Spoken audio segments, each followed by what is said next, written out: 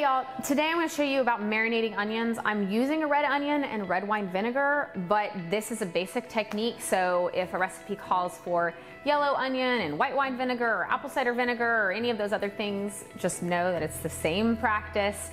Don't worry about it. And if that recipe also, I might tell you to put some other herbs or spices in with the marinade, just toss those in. Again, this is the basic, just marinating practice, marinating recipe, I should say. So don't stress the details, just know that it's, basically onion and some kind of vinegar, and then you might add a couple other things depending on what it calls for that time. But today, it's just a simple one. So I'm gonna take my onion, do my normal onion technique that you will have seen before if you've watched our onion video. So taking the top off, and I leave this skin on, and then I cut through the root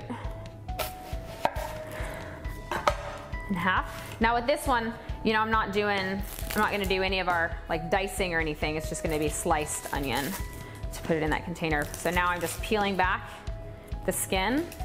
Now, I've got my two halves. So really just slice. With this one, you wanna slice them thinner so that more of the vinegar gets access.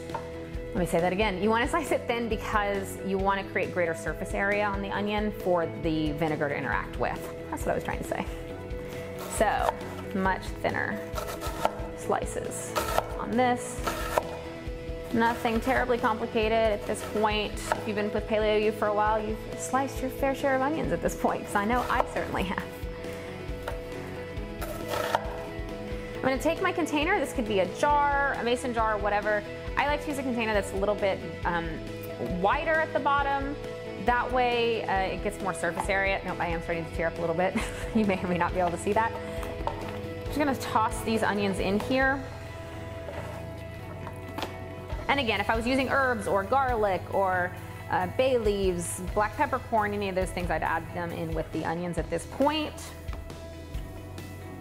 Ooh, trying not to tear up too much on camera. Now I'm going to take my vinegar. Now the amount of vinegar you need is going to depend on how much onion you're doing. It's also going to depend on the size of the container you have. But I want to do enough vinegar in here to cover the onion for the most part. It doesn't have to be like 100%, like it doesn't need to be all the way to the top, but you want them to be well covered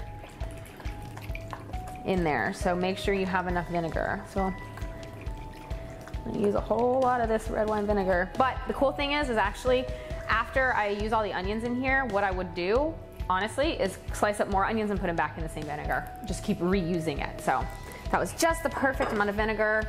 Love when that works out. And now I'm gonna put my lid on and let that just get all lovely in the fridge, and then let them hang out until I need them. I like keeping marinated onions in the fridge to just add a nice little punch of flavor to salads or any kind of meal. That's it, that's really easy. All right, I'm gonna put these in the fridge.